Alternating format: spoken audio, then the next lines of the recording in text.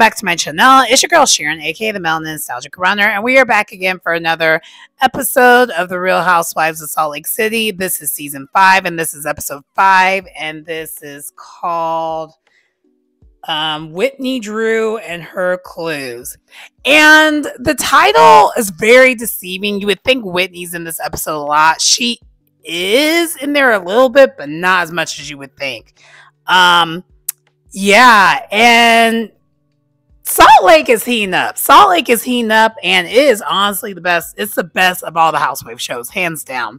I can't even pretend it's not. It easily is.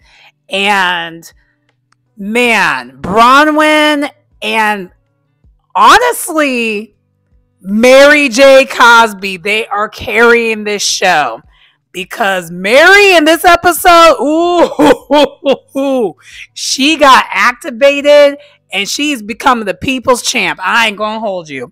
She is becoming the people's champ, and it has everything to do with her calling Heather out and all of her BS, and I am personally here for it. Someone needs to.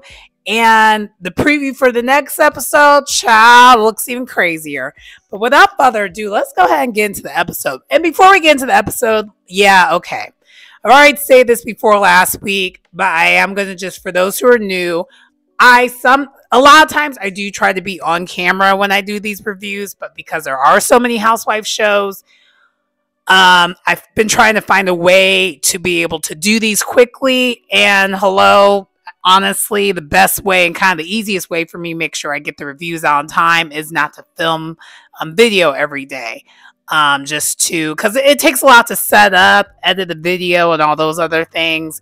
Versus if I'm just talking and, I just put the pictures of what scene I'm talking about, a lot easier, quicker to edit, and just easier for me to get it out. So, yeah. Anyway, without further ado, let's go ahead and get into the episode. It starts off where the ladies are back from their trip, and they're all in Utah, and we do see a little bit of a Housewives montage where you see Lisa trying to feed her son Henry, and Henry's a younger son, and he's just playing video games. And you would think that this Housewives montage, because normally Housewives montage doesn't mean anything, but this one's actually kind of significant. It comes back later on in the episode. And then we only get one appearance this episode with Meredith, and Meredith is with her rabbi, Ruth, practicing singing Hebrew prayer, and that's all that you see of her the whole entire episode. So there's really that was it. And then we do have our first full scene, and this scene is super heavy. And this is the other reason why I will say Bronwyn is carrying this season, because her personal story is, man, this is a lot. But anyway, let's get into that. In a weird turn of events, we do see Bronwyn and Lisa. They meet up for a spa day.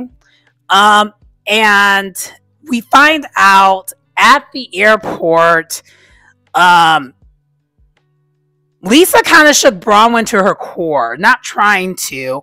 And what basically took place, they show the unseen footage where Lisa basically makes a comment that Gwen, who is Bronwyn's daughter, looks just like her. And she's like, no, she doesn't. She looks like, her dad. And then she shows a picture of her dad to Lisa. And it turns out that Lisa knew the dad and his family. And this, of course, this startles Bronwyn, and Bronwyn's not ready to, really receive that. And this is where we find out why. So, basically, earlier on, we found out that Bronwyn, got pregnant with her daughter when she was in college, and she got kicked out of college because she went to that Mormon college, BYU. And basically, once she did, get pregnant, and she went to go tell the dad, along with the dad's family, they were not having it. They basically, long story less long, said that she was completely on her own, and they really wanted her to give it up for adoption and be done with it, which is really kind of messed up. And so after that, they basically never had anything to do with Bronwyn or her daughter. And then when Bronwyn, when Gwen was 2 years old, Bronwyn finds out via Facebook that the dad passed away. And so basically Gwen will never get the opportunity to meet her dad, like, ever. And also, I guess it's kind of common for, families to act this way in the Mormon community. They basically treated Bronwyn like she was the one who was completely at fault of this pregnancy, as if, like, it doesn't take two to tangle. And apparently the parents were like from, and including the father, was from this small town, very Mormon. And as a result, there's issues with that. But then also, too, keep in mind, Bronwyn is also raised, Mormon too. Like, and so she also, her own family didn't really accept it very well either. So basically, Bronwyn kind of was on her own for a little bit on handling this situation. And she still had the maturity and wherewithal to do what was best for her and her daughter, which was keep her daughter and take care of her daughter and make a life. And Bronwyn, it seems like Bronwyn and her dad are good, but Bronwyn and her mom are still not good as a result of the whole entire situation. And it's very heavy. And as she's talking to Lisa about it, Lisa's getting emotional. And Lisa, from her perspective, she only knows of the family being nothing but great, nothing but nice. And so she doesn't know about all this other aspect of it. And that's great and all. There are plenty of people that on paper they're nice, but they're also pieces of ish in the same time. And so Bronwyn has this decision now where she's like, I'm going to talk to Gwen and tell her everything that happened, and, and have her make the decision on what she wants to do. Because Lisa does then state to Bronwyn that the family, particularly the grandmother, does want to meet Bronwyn and says it is time. And so Bronwyn feels she's open to it for Gwen's sake, but she doesn't really. It's all painful for her because she just doesn't trust it. And honestly, I kind of agree with Bronwyn. I don't trust it either. This will come up later on where we talk about it more. It just doesn't seem like this is the right intentions of why now, because at this point, side note, I mean, just in case we didn't talk about it before, Gwen's 18. They literally had 18 years to get it together, and they never did. And it just seems very suspicious to me that they wait until they're on this TV show to want to do it. I don't trust it at all. And yeah, anyway, this was a very, very heavy opening scene. And then we do switch gears after this, though. So next we have Whitney, Heather, and Brittany. They're going, skiing and snowboarding together. And I just love that Whitney's an amazing snowboarder. She looks like she'd be killing it. But anyway, so then from there, they're done doing that. And Brittany is still talking about the Jarrett situation. She does want to get close. So we find out as soon as Brittany got back, Jarrett sent all these flowers and gifts to her, and basically wrote a letter. And so now Brittany is, of course, backtracking, as we knew she would. And she wants to have this closure dinner with Jared. And now she's also blaming Lisa for basically helping her have a backbone. And honestly, this is one of those few cases I actually completely agree with Lisa, because girl, if it wasn't for Lisa, Brittany would just keep doing the same crap over and over again. And anyway, so Brittany's now saying in her delusional mind that Lisa's too invested in her relationship when in all reality, none of them would know about this relationship if it wasn't for her bringing all of us into the chat.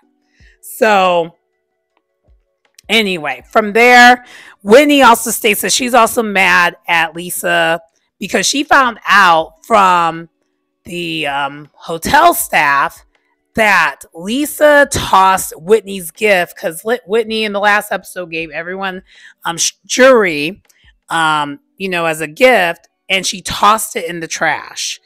And honestly, I kind of have mixed emotions and feelings about this, because I'm like, girl, you and Lisa are not cool, so why are you surprised?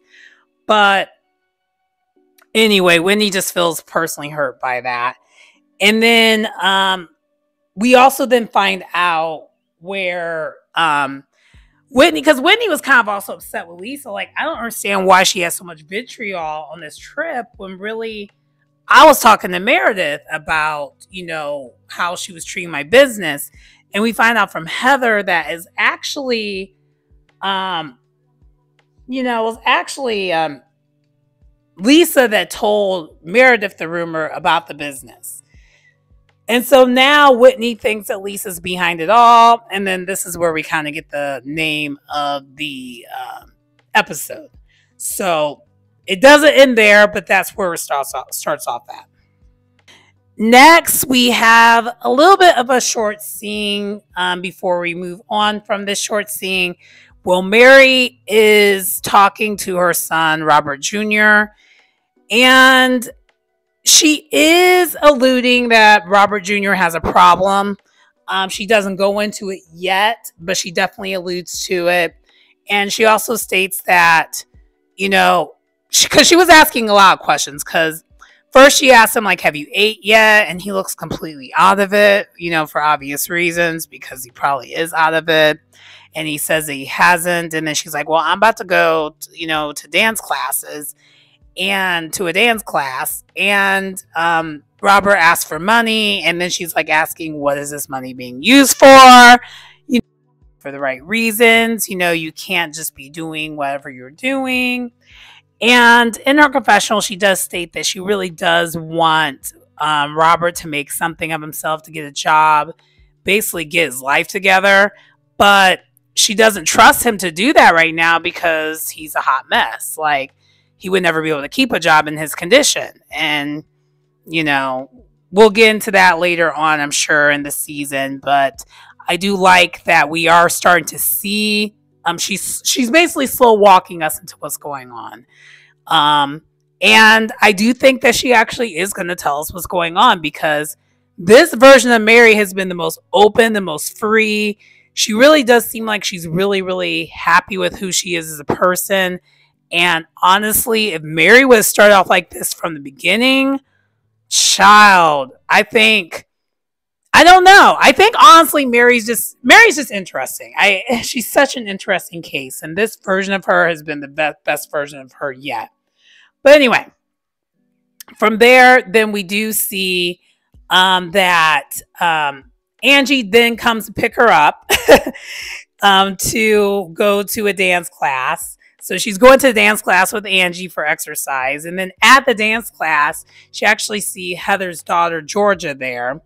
And so while this is happening, this is a dual scene, by the way, we see that Heather is actually meeting with Lisa at the Salt Cave. Which, side note, I really want to check out Salt Cave. As soon as I saw this, I kind of Googled it to see what the benefits are, because I think I might treat myself to a spa day this weekend. But anyway, neither here nor there. That's just totally a side note.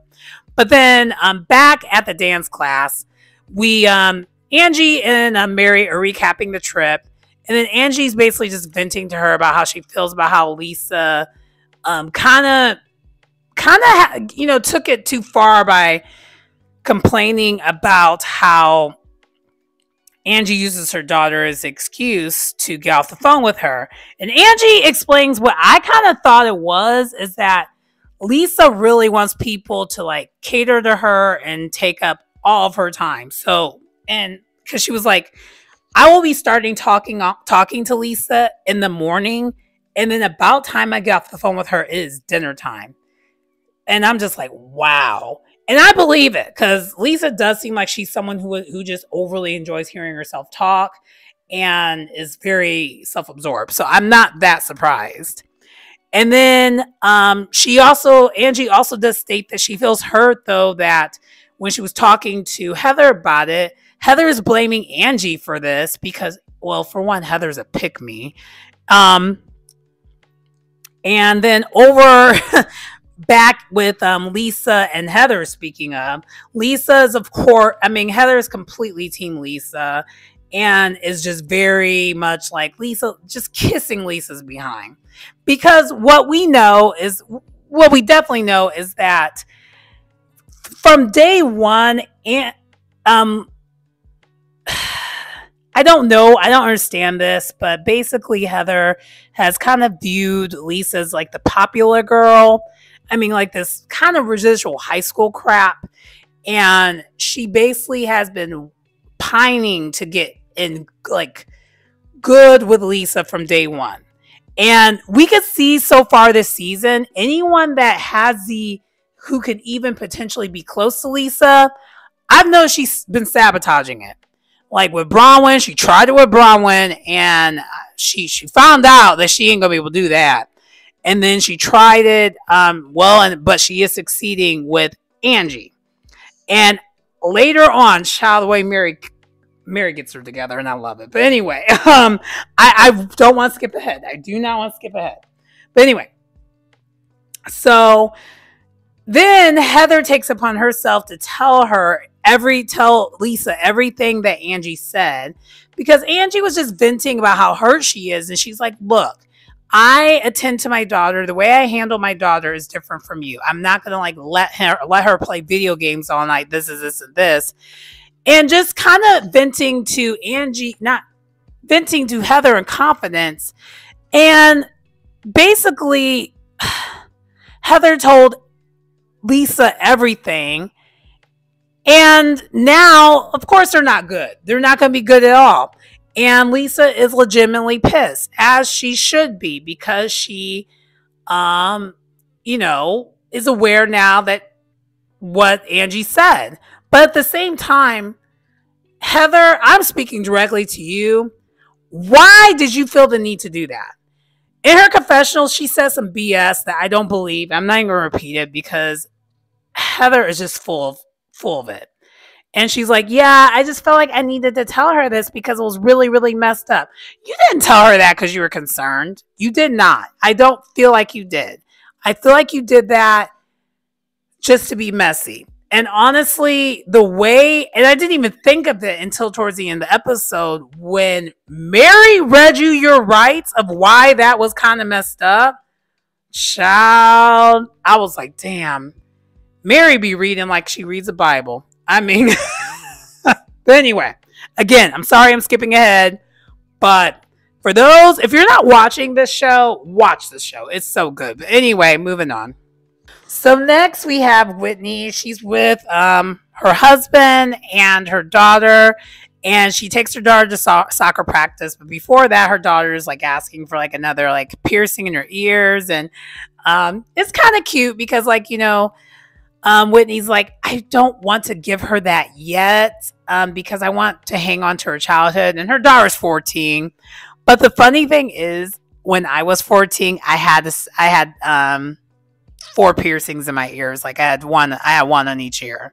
I had one each ear when I was little, but then I think it was actually 4th grade when I got my second piercing. So I had 2 holes in each ear when I was in, I think, 4th grade. And then I'm trying to remember, I think in high school is when I got the 3rd piercing. So I used to have 3 piercings in my ears, and I don't think I have the 3 anymore. I feel like I could, but I haven't worn them. I don't wear enough earrings like that. I only wear the earrings in the primary ear at this point in my life.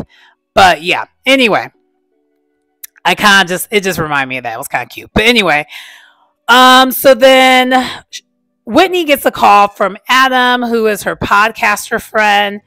And when she said Adam, I was trying to think, was this like Up and Adam?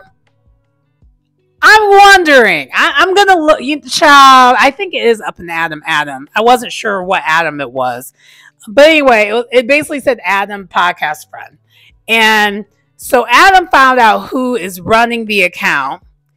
And the account that I'm talking about is the account that put the side by side picture of like her necklace and the Alibaba necklace, and trying to say that her jewelry's coming from Alibaba. And so then Adam's basically trying to figure out who is it who fed that information to this website. And basically the resource, or whoever she was talking to, or who he was talking to, basically they didn't give a name. So like basically Whitney's like, so basically they had to guess. So Whitney guessed because the hints were based upon basically, sorry. I know I'm stumbling on my words here. I'm kind of tired. But so Adam has Whitney guess by kind of like, he kind of feeds questions. So like the first question is, do they own a jewelry line? The answer is no. Do they own like a beauty line? The answer is no. And then the third one was like, do they own a liquor line? It's like, yes. And the only person that owns a liquor line is Lisa. So according to Adam, Lisa is the one who fed this information. And now Whitney has a battery in her back.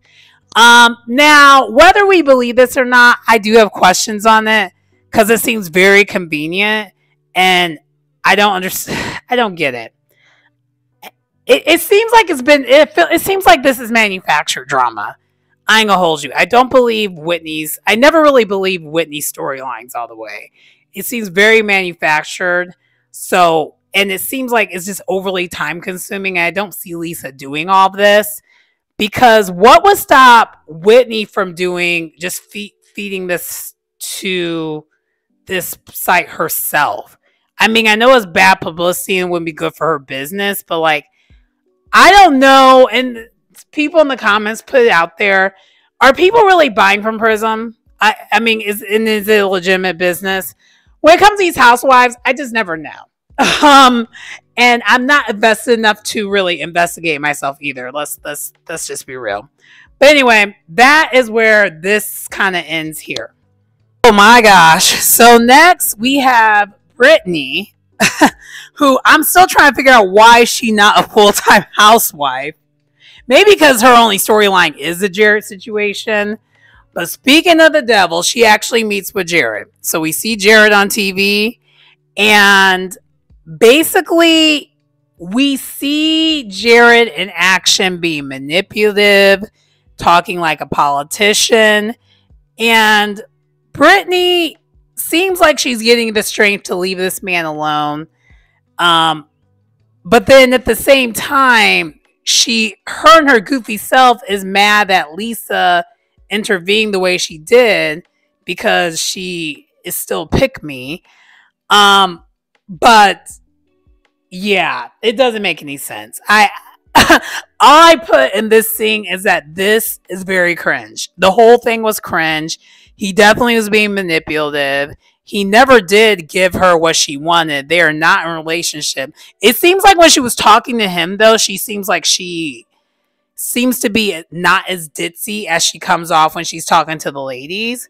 But the fact that she even went and met with him still, I don't get it. It's weird. But anyway, so it was a short scene, and we'll see if she ends up with Jared or not again. I don't think we're going to know about it again because it comes up later on. And anyway, we may not ever find out. This might be the end of us talking about it after this episode. I hope so anyway. Okay, next we do have another serious scene, and this is Bronwyn talking to Gwen about everything that I mentioned earlier on. And so Bronwyn you could tell Bronwyn has a very, very close relationship with her daughter for obvious reasons. And so basically we find out that Bronwyn told her daughter, and then she kind of, gave her daughter her space to kind of figure out on her own, and even gave Gwen the opportunity to talk to her grandma to see if she wants to still meet up with her or not. And Gwen did talk to the grandma, and she didn't trust it. Parts of her still wants to meet the family because this is the only way she's going to have any connection when it comes to her dad. But other than that, she basically states that, and this is kind of manipulative, honestly, that I got manipulation out of this, because when she talked to her grandma was like, yeah, I just want you to be fully ready to meet us when you're ready. Making it sound like, I don't know. To me, it came off, and it's alluding. It feels like that grandma is trying to make it sound like that Bronwyn kept Gwen away. I feel like that is where she's trying to. It's the way she said that, it came off that way. Even though, at least according to what I'm watching, that's definitely not the case. But who knows the truth? I mean, we only know, we only really know Bronwyn's side, based off of this show. So, the way it kind of ended, though, is we still don't know if Gwen is going to meet the grandma or not. I personally think she shouldn't, because I really do not. I don't think the intentions are pure. And Gwen, also, her first impression was the same. And her first instinct was that. And honestly, I think she should go off her first instinct. And Bronwyn is just eating up inside, because she's like, out of everyone, I made choices for Gwen. And Gwen's the only one that didn't make any choices. Like, she's just dealing with everyone else's decisions. And this is really, really her meeting the grandma is the only decision that she can make that as her own. But I don't think this is going to give Gwen the closure that she's looking for, because it just doesn't seem pure. Because she had, again, the grandma had 18 years to do this. Like, they had the time to do it, and they never did do this. And honestly, I just could never imagine doing that to someone. I think it's just all the way wrong. I don't care how good of a Mormon you are. It's very messed up. But anyway, this was kind of sad to see, and this is kind of where it ended. Hopefully, we do get some resolve on whether she does end up meeting her grandma or not. Again, I don't think she should, but anyway. Okay, and then the final scene that I was not expecting was that Heather decided to invite some of the ladies to go ziplining. So she invited Lisa, Brittany, and Mary. And first they go in this like do buggy thing and get really, really muddy. And almost all and they all got muddy. But Mary was cracking me up at this moment, because she's like, why did I wear white? She's like, well, at least I don't have like the mud in my mouth and in my teeth like Heather. Which, by the way, Heather did, and she never did clean it up. They were outside, and she never did clean up any of the things, which makes no sense to me. You have food and all this stuff to do like a tailgating thing afterwards, which also means you probably have some wet wipes and stuff like that, but you're not going to clean your face. It's weird. But anyway, this is not the only time where I criticize Heather this episode, clearly. And anyway, but then we do see all the ladies zipline, because they wear like these, they all wear a GoPro. And we find out that actually Mary loves ziplining. Mary's like, I go ziplining all the time. It's so freeing. It's so amazing. It's literally my favorite thing to do. I was like, wait, what? She's like, yeah, I love ziplining. She's like, I've done it in Jamaica. I've done it in, I think she said like Costa Rica. She's like, every time I get the opportunity to zipline, I zipline. So that's because when she did it, she looked like a natural. She was like having her a blast. And I just Mary J. Cosby. And for those who don't know, I call her Mary J. Cosby, like Mary J. Blige, and bear with me. Um, that might change depending on how things are with, other situations, but I call her that because, yeah. But anyway, so every single episode, though, Mary surprises me, and she continues to do it, but it's always a pleasant surprise. I was like, oh my God. So anyway, from there, then we do have the lady sitting down, and Heather gives Brittany like a unicorn, because we find out, and then this is where like Brittany shares like, yeah, Jared sent me all this stuff, and then I met him for like a closure, like dinner situation, and the ladies are all surprised, like, wait, what? Why would you do that? And really, Lisa was the one who was saying, why would you do that? And at this moment, Mary this whole entire time was me. Mary, when it comes to the whole thing that is Brittany, Mary and I, we are here. We're the same person. We're just like, oh my God, this lady, what's wrong with her? But anyway, so she basically described what happened, Brittany, and then she all of a sudden just turns like on Lisa and's like, you know what? And I blame you. And Lisa's like, wait, what? I was trying to help you out. Because also, I forgot to mention, during the dinner, we find out that Jared felt away because, well, things changed where Lisa ended up FaceTiming Jared, because she basically took, Lisa took Brittany's phone, FaceTimed Jared, and basically put her foot down for Brittany because Brittany wasn't going to do it. And apparently, I guess she said some mean things to Jared. I don't think it was mean. I think she was basically, standing her ground for Brittany because Brittany wasn't going to do it. And Jared is just being manipulative. And so, but Brittany's like, I don't know why you did this. I want you to stay out of my relationship. You're just way too invested. And then both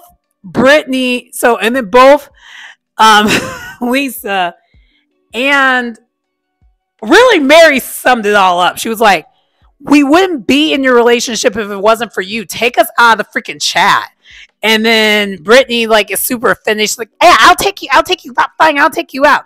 And then Lisa's like, me too. And then Heather's like, me three. I don't want anything to do with it. And so from there, hopefully that's all we hear about it, because none of them want to hear about it anymore. And so there's that on that. And then from there it transitions where,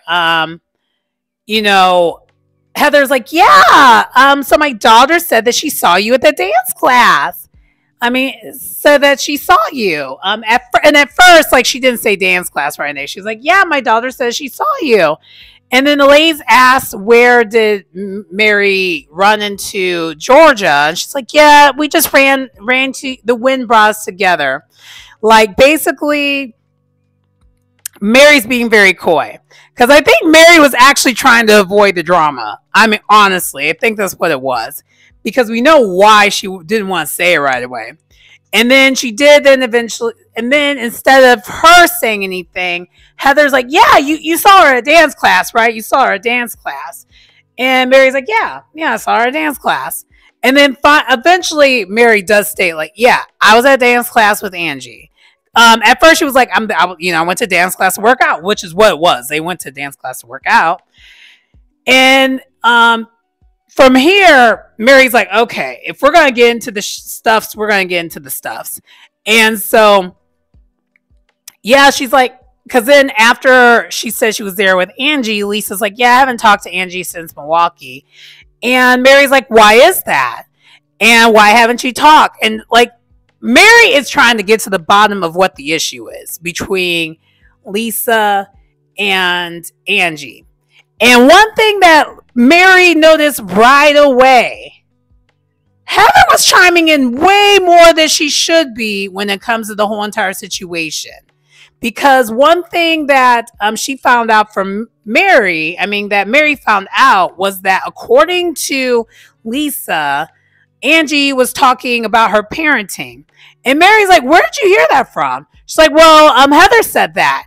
And she's like, well, shouldn't you talk to the source of the person that said that? And then Lisa's like, well, Angie could reach out to me. And then that's when Mary's like, I find it weird, Heather, that you have such a strong stance on Lisa's side of things, but yet you have known Angie way longer. What is that about? And I love it because at this moment, why was Heather like literally stuttering? She had no words. And then after that, then like Mary's like, I find that, your behavior is very two-faced. You're on this side and then you're on this side. Why is that? Why are you all in the business? And I was and yeah, Mary almost got her together and she had no answer. And then unfortunately Heather deflected at the very end and it pissed me off. I was upset because basically Mary called her a liar. She's like, girl, you are a liar. I just find that you just are not truthful. You're fake and you're kind of a liar. And she first mentioned the black eye situation, and then she also mentions a body false positivity thing. And child, when she said that, that's when Heather took that little string of the body positivity thing and ran with it and went to her whole entire issues with her body image. When she knows damn well that was not what Mary was calling her out on. But because Mary has been criticized over the years about her talking about people's bodies, Mary, kind of took a step back. She was like, because I think Mary, after she said it, she's like, crap. This lady is going to try to deflect now. But that's kind of where the episode ends, though. You could tell there's something brewing between Heather and Mary. And Mary, I know she could do it. I have all the confidence in the world that Mary is going to get Heather together, because Mary, ironically, we didn't know this when we were watching the show at the beginning, but Mary knew something that the rest of us didn't know until, last couple seasons, that Heather is fake as hell. And this is why Mary has truly never really saw it for Heather. I think Mary, in her kooky weirdness and how she does things, she does it in a way where it's kind of humorous and funny, but she be actually trying to tell us something all at the same time. You just got to sometimes read the tea leaves. Sometimes it's vain, but a lot of times it's truthful. It's that Libra energy, because child, she's such a Libra and I love it. And maybe that's the other reason why I get along with Mary, because again, that's my polar opposite sign. I'm an Aries sun, but I'm actually a Libra moon, so I really do understand Libras. But anyway, Libra women. Libra men, ooh, they can be tricky. Sometimes they're devils, but sometimes they're fun. I don't know. But anyway, I'm going off on a tangent. That does conclude the episode for today. Again, they're doing this. They're doing it. This is easily my favorite franchise. But anyway, please like, comment, subscribe to the channel if you get anything out of the content. It's your girl Sharon, aka the Melanin Nostalgic Runner, and I will see you next time. Bye.